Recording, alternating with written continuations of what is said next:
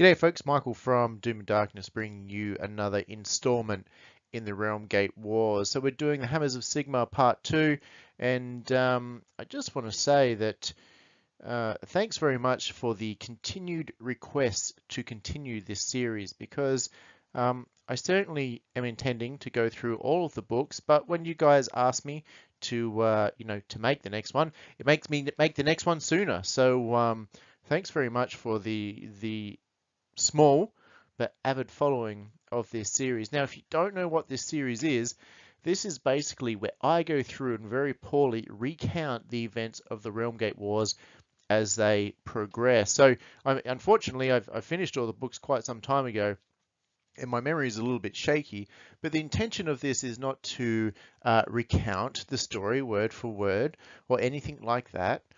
The idea is really to encourage you to go out and get these books, because my recollection of the events is far from accurate and has a slight interpretation or bias, you could say, on it. But I just sort of like to talk about the events and give people who don't read the opportunity to follow along with the story progression of Age of Sigmar, and I think a little bit of fluff in everyone's life makes everything a little bit better. So grab something to paint. There are no visuals here or anything. I'm just going to be explaining the story to you, and yeah, I hope you sort of enjoy it. We'll start off with a small little reading from the book, and then I'll go through and sort of talk about the events. Now, like I always say, if I do get things wrong, which inevitably I will, feel free to illuminate the viewers in the comments below as to the actual goings-ons.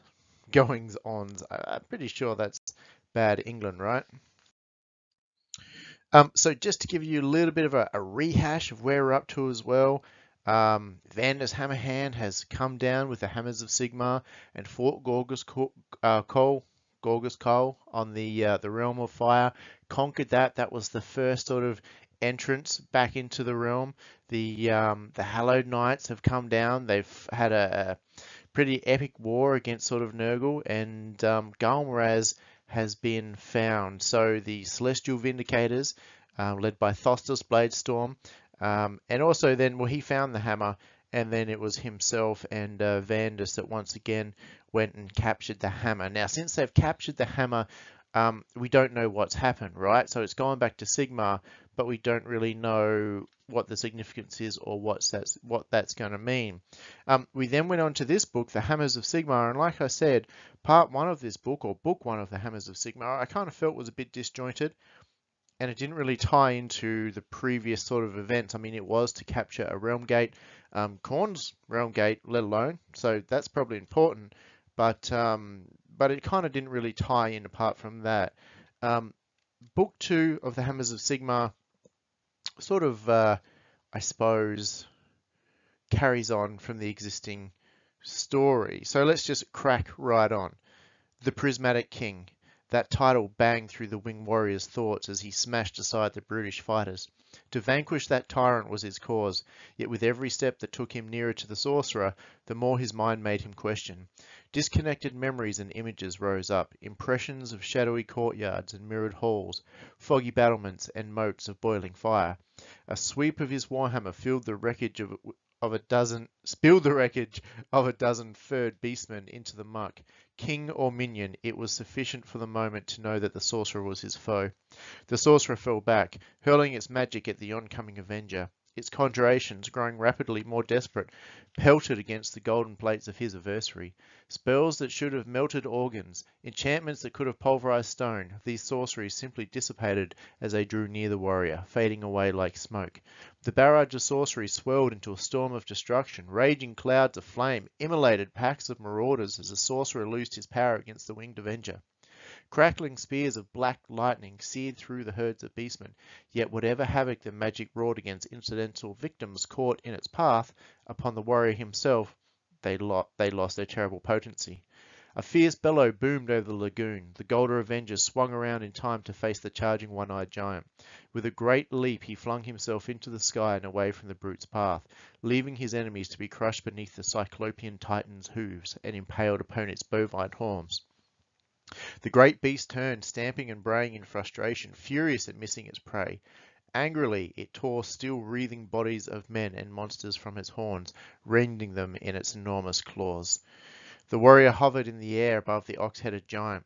Before he could dive down upon the savage colossus, he was struck from a different quarter. Without warning, a slimy mass coiled about his leg, plucking him from the sky. He could see the obscene bulk of the toad creature, its tentacle-like tongues lashing about its fanged mouth. One of these noxious appendages had latched onto him, dragging him back into the mire towards the abomination's maw. Instead of struggling against the ropey tongue, the warrior propelled himself downwards, diving upon the toad monster with meteoric fury. The obscenity reared up, its clawed forelimbs raking in the air as it tried to swat its winged prey. Nimbly the warrior dived between those flailing claws. Uttering a mighty shout, he brought his warhammer crashing against the nearest of the toad beast's legs. The impact of the golden weapon sent a shudder pulsing through the swamp, causing the spine ferns to shiver on their tiny islands and flakes of iron to crumble from oxidized pillars. The reptilian brute reared back on its grisly hind legs, pawing at the sky with one of its forelimbs, while the other quivered as a mess of torn flesh and broken bone. The warrior scowled at the beast. The hammer should have wrought still greater destruction. He could feel the might of the weapon throbbing through his being, calling to him, urging him to loose its full power against the foe, to visit the truth, the vengeance of Sigmar upon the spawn of chaos. The warrior raised his weapon to shatter the toad's ribs with a second blow of the warhammer. Instead, he was nearly bludgeoned by a monstrous tail of the creature arcing over the beast's back. Driven by some dull instinct rather than any actual awareness, the mace-like tail struck again and again at the mire, blindingly trying to destroy the one who had heard it. The warrior dodged the first strike, ducked beneath the crushing sweep of the second. On the third swing of the tail, the warrior met the spike bludgeon with the divine might of his own weapon. Sacred energies crackled across the hammerhead as he brought it slamming into the tail. A sickening, tearing sound, the meaty pop of severed tendons and torn sinew, screamed across the swamp. The toad thing howled anew as the weapon was ripped free and sent spinning back into the creature. At the creature, I should say, slamming into its side and sinking its spikes deep into its slimy flesh. A fountain of blood sprayed from the broken tail as it whipped through the air in a spasm of pain. The warrior noticed a tremor ripple through the sludge around him just before the giant came charging back to the attack. This time the brute attacked not with hoof and horn, but with a pair of spine ferns it had torn from one of the islands. Wrathfully it brought one club slamming down with enough force to crack a mountain, sending a wide sheet of silver muck streaming upwards in an uncanny sluggish wave. The second club gouged a crater in the bottom of the lagoon. So folks, that's just a little bit of a reading. And of course, what we're talking about here is the Celestant Prime. So what this book is about, how can I explain it? We start off with our hero. He just kind of appears, right? Just out of nowhere. And he kind of wakes up and it's the good old typical, oh, like, bro, where am I? Who am I? What am I here for? So there's this sort of being, this warrior who's, got these questions in his head. He's sort of lost his identity, and all he knows he's got this fucking kick-ass power, and it's humming with the power of Sigmar. He's got Galmaraz, he's got the Hammer of the God. But it's not too much sort of pondering and questioning himself before he hears the sound of battle, and naturally he's just like, oh, bro, so what's going on over there? So he walks over, and there are two Chaos armies having a war. I'm pretty sure it's sort of like a Beastman army against, some other army, or they're kind of just a mix of everything, really. And there are two sorcerers that are fighting, and when he sees these sorcerers, it all sort of comes to him that whoever he is here at the moment on this realm to find someone called the Prismatic King and kill him. Right? That's all he knows. He doesn't know who he is. He doesn't really know what's going on. He's just like, I'm strong. I've got this hammer. There's these two armies in front of me. Maybe one of these is the Prismatic King. I don't really know. As soon as they see him, they're just like, the Chaos pretty much stops fighting each other and just goes at him. And quite quickly, you start to see the power of the Celestant Prime as he just starts to smite both armies single-handedly by himself. Like they're just like charging at him, and he's just laying about with his hammer, and shit's just dying left, right, and center. The enemy's magic can't touch him. He seems to be pretty much immune to that. None of the weapons that these Chaos guys have can hurt him at all. It just seems to bounce off him, and certainly he's able to take on, I think it's like a Cygor, a Gorgon, and a Jabberslith or something like that, you know, by himself. So he's certainly really strong, and the first introduction to him is very much him, before he even knows who he is, soloing 2 whole Chaos sort of armies. So you think, right, that sort of sets the scene, I guess, that sort of sets the power level, right? He is just, like, he's awesome. He truly is awesome. So after soloing these 2 armies, he sort of starts to, he doesn't learn who he is at all, but all he knows is that he's in this world and he's got to stop the Prismatic King. So he's kind of flying around, trying to get his bearings, trying to work out what he should do and where he should go. And he notices that he's being followed. So he kind of ignores it for a while, and then eventually, you know, he sort of sets a trap. Well, not sets a trap, but he makes sure that he comes face to face with whoever is following him. And lo and behold, there is a lone wizard, a human wizard, who's been following him all this time as he's been getting about, and this wizard's name is Thrall, Throl. Now that kind of sounds like Thrall to me, and it kind of makes me suspicious. Like there's just this wizard wandering around following the Lord Celestin. The Prismatic King is a wizard, you know, right, whatever. But so he starts talking to Thrall, and Thrall's like, oh, dude, like, I'm the last surviving resistance of this land, basically. I was once a part of an empire called Shard, I think, and we were mighty beyond imagination, and the Prismatic King came here and he absolutely cast us down and destroyed us. And so the Celestin Prime is like, oh, bruh, so like what you're telling me is that like you got destroyed. And he's like, yeah, I got destroyed. You know, the Prismatic King is this and that. He's magic like. I never sort of imagined. I used to try and oppose him, but now I can't even cast a spell without him sort of knowing about it.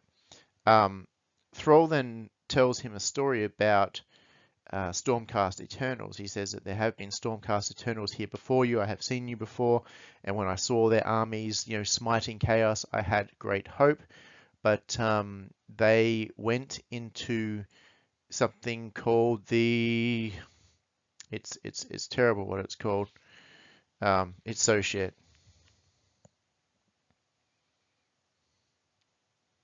Oh, I can't even find the thing now, but it's a maze. It's like the Maze of Reflection or something like that. Basically, the storm host, who are called the Thrice Blessed, were lured into this, you know, magical maze, and that's meant to contain an artifact of great power, and none of them were ever seen again.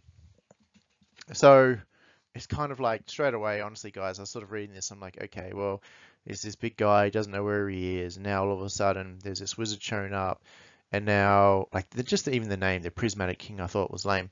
And now he's got to go through a maze. And I'm thinking to myself, I bet there's mirrors in this fucking maze. And, you know, find his way to the Prismatic King. It just sounds like, you know, the second episode of Conan or something. I don't know. I probably wasn't really enjoying it that much. I mean, it was cool reading about the Celestin Prime, but I wasn't really into the story that much. So anyways, he says, basically, this wizard says, listen, I can be your guide, I can show you around, and I can show you how to get to the Prismatic King. So off they go together, right? The Celestin Prime and this wizard called Thrall.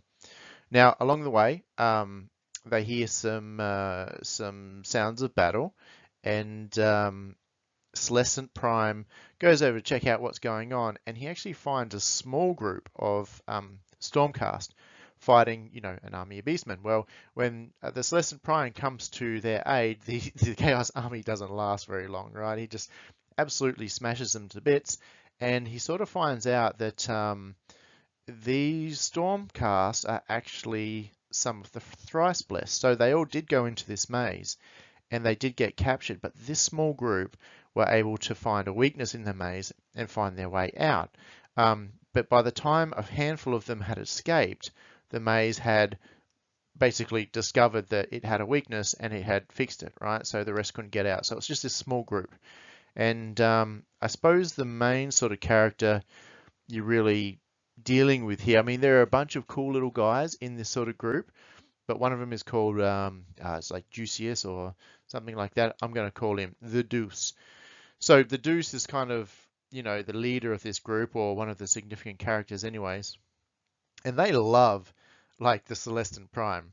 They're sort of standing there talking to him, and they're like, oh, bruh, like, who are you? And he's like, I don't know who I am. And they're like, oh, but you've got the hammer. What do we call you? And he's like, oh, I don't know what you call me. I don't even know my name. And they're like, well, you are the hammer, and so we're just going to call you Galmaraz. And from here on in, you're going to be Galmaraz. So from here on in, we're going to refer to him as Galmaraz. All right, so Galmaraz has now got a small band of Stormcast with him from the Thrice Blessed, and their only mission is still to king. I mean, they want to get all their buddies back, the rest of the Storm host from this bloody maze, but the Celestin Prime, he's just like, man, we just got to kill the Prismatic King. And the Prismatic King is, how Thrall talks about him, is that he is mega, mega powerful, right? His legions will like fill the skies. He is just, like you couldn't fight his armies. If he brought all of his armies against Galmaraz and however many storm hosts, like there'd be no chances of them winning. So Galmaraz kind of says, well, that's okay, because if we have a small group of us and we lead basically an assassination attempt against him, he won't want to bring like his full legions to bear against such a small amount. He won't think it's as big a threat, yada, yada, yada. It gives us the best chance. So Thrall's kind of like, well, that's all right. Then I kind of know where his hideout is, so I can take you. So they head off, the small group, with Galmaraz to basically take on the Prismatic King. Now, the Prismatic King's hideout is this tower, and it's a teleporting tower. Of course it is. So it's sort of the Prismatic King moves it around at his will to a few different locations, but every X amount of time, it has to return automatically to where it was built, like the foundations of where the tower was built. So as long as they go there, they know that at some point the tower is going to reappear there, right? So off they go, tra la la la la, and they get to the location where the tower. I think they call it the Eyrie, and I don't know. It was just like everything seemed to be cliched, right? It was like the Eyrie, and it was like the Prismatic King and Thrall, and whatever else, and it's just kind of like, and the maze, and you're just kind of like, this is just, I don't know. It just seems too stereotypical. Yeah, it sort of seemed a bit odd. But so they get to this location, and it's basically an enormous lava plain, and the tower is going to appear in the middle of the lava plain, of course, and it's extremely treacherous to get across. There's no safe path across all this lava to get there. But Thrall says, listen, guys, I can sort of use my magic, and I can illuminate the safe way that you can get across. So the Eyrie appears, the tower appears, and using Thrall's magic, they start sort of transversing this lava terrain. They get to the Eyrie, and of course, they break in. It's all good.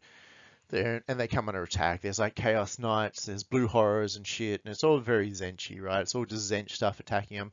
And they're just smashing their way through, and Thrall's like, oh, I'll use my magic to light the way directly to the Prismatic King's throne room. And they're like, all right, sweet, no worries, let's go. So they're fighting their way through this Eyrie, trying to get to the Prismatic King. They finally get to this, big door, big arch, and they're like, oh, it's through here. So they rush through, and then tra-la-la-la-la, surprise, they find themselves inside the maze, right? They've been tricked, or they've been diverted. The Prismatic King has thwarted Thrall's magic and sort of trapped them. It's like, they've been manipulated by Zench. Oh, it was so clever. So they're inside this maze, and the maze is basically made of glass and mirrors. And I'm just like, fuck, you couldn't get a more boring, cliche sort of maze. But anyway, they're in this maze. And then, the mirrors are moving around, and everyone's feeling a bit sick. Like, oh, I'm feeling nauseous. And they're like, oh, bro, have a sick bag. But what ends up happening is that, of course, trapped inside the maze are all the thrice blessed, right? So the storm host that went in there, and the mirrors of the maze have the thrice blessed, in there. They can see their reflections in there, but also there are the reflections of a whole ton of nasty sort of monsters. So Galmaraz starts sort of working out the maze. He starts threatening the maze. He's like, "Oh, if you don't give my..." Nah, I shouldn't talk like that. But he's like, he starts working out, and the maze is trying to stop him. So the maze starts to disgorge a lot of the bad things that it has trapped in it. And of course, this maze has trapped everything for millions of years, or eons, I should say. So all manner of crap is in there. So Galmaraz, like the thrice blessed that came in with him, that small band, they're sort of getting besieged by these monsters and fighting the bad guys. Galmaraz is about to go down and help them, and then all of a sudden, holy shit, 2 freaking bloodthirsters come out of these mirrors. It's like one with the whip, one with the big 2-headed axe. So you're kind of like, all right, well, let's kind of see how strong Galmaraz is, right? Because like he fought a giant and stuff before and smashed some beastmen armies, but that doesn't really compare to 2 freaking bloodthirsters at once. So there's a scene in here where he's inside the maze, he's flying around, and he's fighting 2 bloodthirsters at once.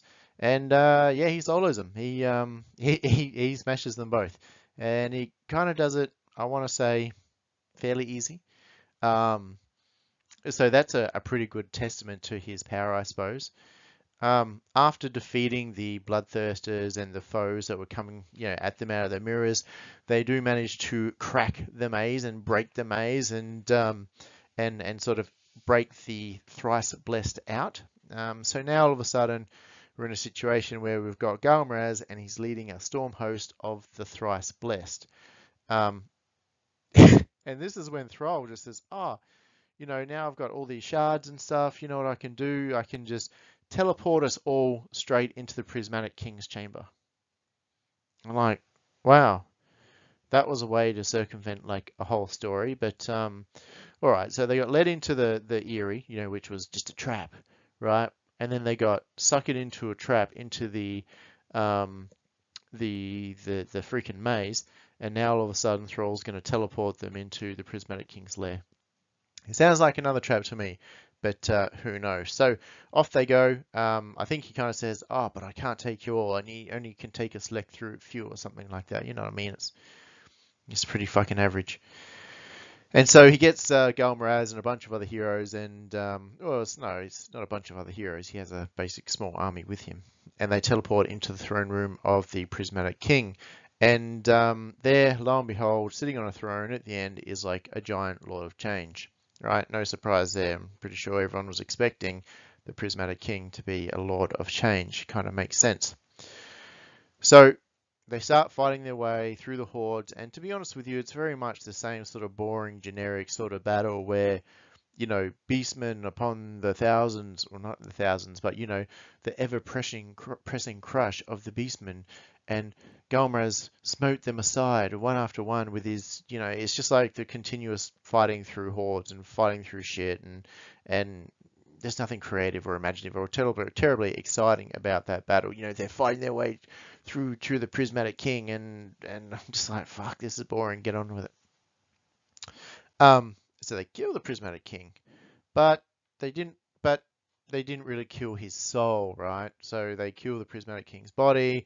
Then it turns out that Thrall, the wizard that was with them the whole time, was actually has the soul of the Prismatic King. And then they find out he's a betrayer. They kind of smite him as well. And the Prismatic King says, as I'm going, he says, I don't know why he would do this, right?